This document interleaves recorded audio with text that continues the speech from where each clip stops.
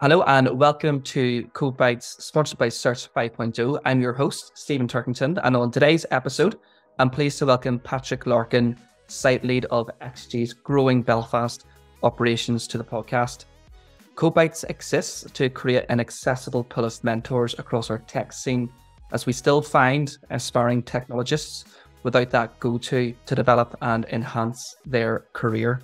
This is an area close to Paddy, as we hear of his personal experience and gain insight into his journey and a glimpse of the demands across market data and low latency, along with a valid observation on celebrating employee tenure. This is a great conversation and I hope you enjoy.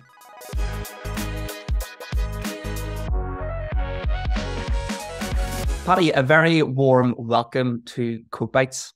Thanks for having me, Stephen. Good to be here. It's an absolute pleasure to have you. And I'm even more excited to hear the journey of global production support. I think we've got some great guests coming in outside of the perhaps software engineering that we've had of recent, such as security and also data. I myself actually recruited in application support in London, in your market, in financial technology. So I'm really looking forward for you sharing your journey. So without any further ado, do you want to kick things off and give our audience a bit of a background of your journey? Yes, no problem at all. So, growing up, I wasn't really a technologist, I must admit. I was more of a sports fanatic. So anything football, rugby, athletics, anything at all in that field, I was either playing it or watching it on TV. So I wasn't one of these ones who was a gamer or building PCs in my spare time. It just wasn't for me. And then actually I wanted to study law at Queen's. So I'd applied to do that, and I needed 3 A's for my A-levels, but I got 2 A's and a B. So I was scrambling around going, what am I going to do with my life? I'm not quite sure. So I looked at Queen's through the clearing process. When you don't get your degree, you have to go into that process. And I stumbled across a course called Business Information Technology. So even then, I wasn't quite sure what that course really was. So the first day, I kind of knew it was business, half business, half IT. And that's the way it transpired. It was like that. But during the course, even the IT side of things, it was programming basically. And I could do it and it was okay, but it was a bit of a chore, but didn't really love it. I looked around at other people in the class and, they couldn't wait to get assignments and they were itching the program. And I got through it in the end. I got first class honors and everything. That was fine. But I was graduating and I was thinking, I don't want to be a programmer and I've done an IT degree. So what am I going to do here? So I came across the New York Stock Exchange. They were advertising in Belfast. And that just perked my attention. First of all, why was the New York Stock Exchange in Belfast? And people locally in Belfast will know they acquired Wombat Financial Software. But long story short, I got into their graduate program and I was actually meant to be a business analyst as part of the graduate program. But a month into the graduate program, they said that we're short on the customer support side. Do you mind helping out for a couple of weeks? 13 years later, I'm still doing customer support. Never get back to that business analyst role. What could have been, eh? But yeah, so I joined the New York Stock Exchange and was on the customer support side of things. And I just loved it. It was a perfect fit for me. I love the customer facing aspect, talking to the clients, seeing how they're using our solutions. I love you're the bridge between the client, engineering, QA teams. You're right in the epicenter of the whole company. And the technology was interesting. The business was interesting. My colleagues were all from a diverse background and great technologists who were teaching me a lot of things. So yeah, it was just a perfect fit for me. And what really set it off for me was, I think after 6 months or a year or so, I was asked to go across to New York. And I'm from a very normal family in Belfast. And next thing I was in New York, I was on Wall Street. I was meeting our clients. I went on to the New York Stock Exchange trading floor, wore my suit, 21 years old. So it was great. It was just brilliant. So at that point, I fell in love with the industry and I kind of made a pact with myself that I would really get my head down, learn my craft, learn the technology, get to know our clients, and never really looked back from that point, to be honest with you. And 13 years later, I've worked in various different customer-facing roles, technical customer-facing roles, account management, professional services, application support. Fast forward 13 years, I work for a firm called Exegy. So we are a market leader in real-time market data, historical data, order execution services, amongst other things. And my current role, I'm the VP of Global Product Support. So I look after the level 1, level 2, and level 3 support teams. And that's globally. So we have teams in Belfast, Manila, St. Louis, London, New York, pretty much all over, really, to be fair. And yeah, it's great. It keeps me on my toes. And then more recently, last year, I became the Belfast site lead. So Exegy, we have around 50 staff in Belfast across a range of departments, engineering, QA, support, business analysts, in case I do go back there. So yeah, so that's my journey. So it's stumbled into technology and didn't want to be a programmer, but then once I found a customer support role where I could interface with clients, but also be technical, it just seemed to be a perfect fit for me. And I tell you what, for somebody who perhaps doesn't have a passion for coding and still managed to get a first class honors back in the day in university, that's brilliant. And it's just great to hear how you're able to navigate and stumble across something which you find a passion for and an interest to be at the customer facing. And it takes a particular person with the soft skills to be wanting to get into that environment. If you were to reflect on your career, has there been a defining moment that's perhaps grew you as an individual? Yes, definitely. I did quite well when I joined the New York Stock Exchange. It just was a good fit for me. That I really enjoyed the industry, and the first couple of years all went to plan, and I was promoted into a management role quite early in my career. But it was under the pretense that I would have a manager locally in Belfast who would mentor me and would show me what it was to be a manager and run a team. So at that stage, I was the manager for the European support desk. Now, this coincided with quite a lot of restructuring at the New York Stock Exchange, and they were moving their US shift to Belfast, so creating a brand new shift in Belfast, and then also moving their teams from Tokyo, Singapore, Hong Kong to Manila, so a brand new team in the APAC shift as well. So this was all happening around that time, a lot of moving parts, new team members, and then my boss, who was my mentor at the time, was meant to be in charge of doing all this, but he decided to move on. I think after around 3 weeks when I became a manager. So I was left without my mentor and someone to show me what it was to be a manager. So there was a massive void there to try and fill. So I was kind of, as I say, a new manager. I was young. I said, I'm going to try and prove myself here. I'm going to step up into this role. I'm going to help hire this new shift in Belfast. I'm going to train the guys in Manila. So I just worked my socks off for probably a year or so, 12-hour days, 14-hour days, put myself in front of every customer outreach call, every kind of project, anything at all. I was kind of throwing myself in front of it and trying to be the hero. And I did that for a year, and it was great. Then I earned my stripes, and everyone thought, oh, Paddy's brilliant, and he's doing all this, and that was fine. But at the end of all this here, when the work was done, I actually was in the office one day, and I felt a massive pain in my side. And long story short, it was appendicitis, and I got to the hospital just before my appendix ruptured. And I don't know all the kind of science behind appendicitis and how it's caused, but I definitely think it was a result of being run down from working too hard, putting my body under too much stress, mental stress. So I was out of work for a period of time after that, and I kind of reflected to myself and said, you can't sustain this here. If you want to be a manager and you want to progress your career, you can't be a hero. That hero culture can't work. You have to actually develop yourself as a manager. So you have to develop what it is to delegate, train your team, develop a team, work with other managers, and so on. So when I came back after that there, I was a much more well-rounded manager, and I've carried those kind of principles throughout the rest of my career. Yeah, I think that was a big turning point for me, because at the start, you're young and you're a new manager, you want to earn your stripes, but you probably do it to the detriment of your mental health and also your physical health too, in the end, for me. Yeah, absolutely. And I think certainly at that younger age, we'll have a sense of proving ourselves, and leading from the front. And I think delegation is an art in itself and a skill set which you do learn. It's a shame that maybe take it to that stage to actually learn that. But how important, because it's very important for us to protect and future-proof our industry and obviously avoid burnout. How important do leaders play in that role for their staff? It's so important. That time I had a fantastic boss, and he's still a really good friend today. And he came back and he said to me, we put you in a management position because we believed in you. You didn't need to prove yourself after you became a manager. So mentorship and someone like that who can guide you through your career is just so important. Having someone who knows your strengths and your weaknesses as well was really important, and they've walked the same path as you. And someone who's honest as well and can share the good and bad experiences, because this particular individual I'm referring to, he made mistakes, and he told me that if you're doing something like, this is the things I did wrong, so this is what you shouldn't do, rather than someone saying, oh, I did this and I did this so well, and this is all the things I did. So having that honesty and integrity to talk about their negative experiences too is quite important. I think mentorship in general is just so important. And I think just making yourself available to people is a key thing. Everybody's busy. Everyone has busy schedules. You can find 15, 20 minutes in a day to have a quick coffee with someone, to bounce ideas off them.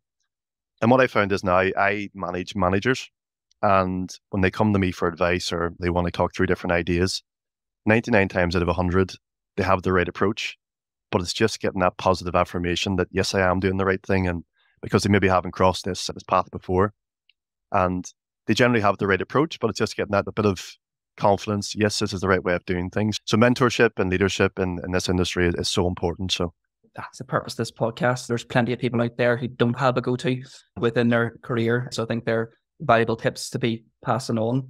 In your opinion and experience, what's the biggest challenge that the industry currently faces? Yeah, I can go a little bit niche on my own industry, the challenge we face, and it's a technology challenge, really. So in the world of market data, the volumes of market data being sent from the exchange that we have to process in real time are ever growing. So there was one study that the volumes have doubled since 2019. So for the past 4 years, the volumes have doubled. So to put that into context, one exchange in the US, an options exchange, they have told us that our systems should be able to cope with 120 million messages per second. Huge volumes of data. Now, coincide this with our client expectations.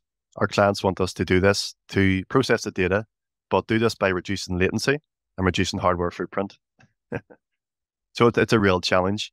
Now, thankfully, at Exegy, we've been in this business for 20 years and we are very skilled and experienced in doing this. And just recently, we released our 6th version of our ticker plant, which is our signature product, which is able to do this. So again, it's reducing the latency, reducing the hardware footprint. And then my team's role in this here, we have to roll these new ticker plants out to our customers. And then once they're rolled out, we monitor them on a 24/7 basis. We do the automated changes, any kind of improvements, new features, we roll those out. So yeah, so from our industry, it's a crazy situation where the volumes are increasing, but the client's expectations are also increasing. So we have to reduce the latency and reduce the hardware footprint.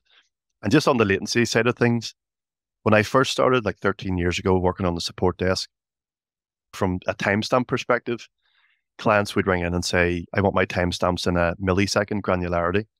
And then milliseconds changed to microseconds. And then more recently, some exchanges are supporting nanosecond granularity. So it's never ending, but it's what keeps us challenged, keeps us busy, keeps the mind going. And I think it's why people stay within the company, because that problem solving element, it's constant. So you never get bored. So yeah, that's probably the biggest industry challenge I face on my day-to-day basis. It evolves at such a rapid rate. And even just those numbers you put out there, it really is mission critical at the same time. And probably if we're to move on to the world of talent, as you alluded to, it's probably certain aspects of high performance as well, I'd imagine, to be involved in that sort of environment. What would you look for and identify in good talent in today's market? Yeah, it's difficult post-COVID because most of the kind of interview process is done remotely like this, and you don't get that 5 minutes before and after the interview where you can see someone drop their guard a little bit. So it can be a challenge. I think someone who is passionate about the industry as well, because sometimes recruitment firms get people to apply for a role and they sometimes don't really understand the role. So you have to be passionate about the actual industry you're in. Someone who's motivated, someone who's a good communicator. They don't have to have the perfect CV or the perfect background. They don't have to have first-class honours or a perfect career. So someone who's driven is very important. Also, it's important to understand what you're recruiting for. So on the customer-facing technical support side of things, we have people who are working on a certain project, may be extremely technical. So we may have to recruit someone who's got good customer facing skills. So that's important. And then how do you retain that talent is also important. And I think that at Exegy, we do a really good job of promoting from within internally. So that also shows people that if you stay around in the company, you have a really good chance of being promoted. So there's no better example of that than our CEO. I think he started as a graduate or very junior level. Then over the past 18 years, he's progressed to the CEO of the company. So the kind of proof is in the pudding for people that if you join the firm and you do well, you'll progress and you can reach a senior role. So good talent, as I say, they don't have to have the perfect CV, don't have to have first-class honours, just as long as they're driven, they're motivated, they're a good team player. One other kind of quirky thing I use sometimes as well is visualization. So when you're speaking to someone during the interview process, you don't have to close your eyes during the meeting, but maybe after. How do they communicate? How do they answer certain questions? How do they tackle certain problems? And then after, you can look at the team you have, and can you visualize that person in the team? And I do it with my manager sometimes as well, because sometimes you'll think, I just don't see them as a good fit. I just can't visualize them in the team. Whereas sometimes you'll say, yeah, they're a perfect fit. I can see them speaking to that customer. I can see them talking to those colleagues. I can see them working through that problem because the way they spoke during the interview process. So visualization, I think, also helps sometimes, which is a little bit quirky, works for me sometimes. Yeah, it's knowing your people and knowing a good fit within the culture. And I think it's great to hear the CEO at that level. That just excites anybody coming into that business, because it can be very diminishing whenever somebody externally comes in and there's a lack of internal promotion, because that takes away the value piece. And even actually looking, I know with Exegy, I think your average tenure is pretty impressive with your employees. Yes, I started at the New York Stock Exchange, but the New York Stock Exchange was acquired by other firms and eventually it became Exegy. So I've been there 13 years and most of the managers in my team have been there for 10 years plus, and some of the rest of the staff are over 10 years as well. So it's brilliant. We've retained our staff, and it is really because we promote from within. People don't really have to look externally for their promotions. So yeah, the tenure is great and long may it continue. Absolutely. And even like recently with your latest batch of new starts, I think you took them out for a drinks afternoon to the Perch. Yeah. Was that correct? Yeah, that's right. We've got a fantastic social committee, which we formed at the start of this year, towards the tail end of last year. And they're brilliant. Like, I'm a site lead for the Belfast team, but they do it for me, really. They make my life so much easier. They do all the they organise that. We do like a monthly wellness walk. So we meet up once a month. We walk around Shaw's Bridge and we're going to Divis Mountain, I think, next week.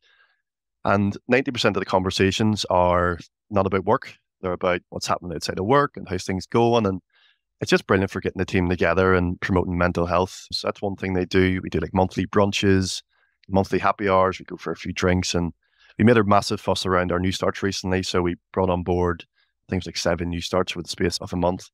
And the whole week, all the other people in the office came in, made them feel welcome. And it's such a big thing when you join a new firm to have welcoming faces. I'm sure you've been there before. So yeah, so we make a massive deal around certain things. We quite big on advocating charity events as well. So at the minute we're fundraising for the NI Hospice. We partnered with that charity for probably the past 5 years or so. And we've done coffee mornings, bake sales, charity raffles. What else have we done? Spin cycles. We did a spin cycle for a day where we're rotating people and all that kind of stuff. And we're currently fundraising for they do a yearly dragon boat race, which takes place a couple of Fridays' time. We're also the reigning champions, so we're very, very happy about that. So we have to try and retain our trophy this year.